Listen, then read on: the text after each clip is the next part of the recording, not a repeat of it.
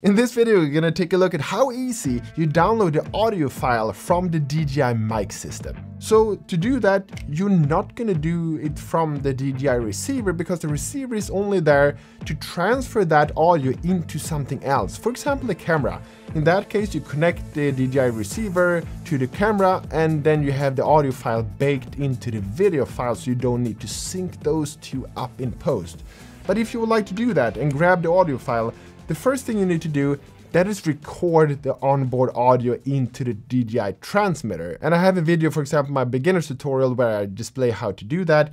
But when you have done that and the audio is recorded, let's record some audio and this one. Now we're recording audio on the DJI transmitter. So let's take the USB-C cord that you have connected to your computer, plug in the USB-C cord in the USB-C port of the DJI transmitter, and on my Mac, it's now going to show up in Finder as a connected device and the name is no name. Now you just click that one and you're going to have a file there that is called DJI Audio. Sometimes you can have multiple folders, but open up this one and this is where you're going to see the recording that you have.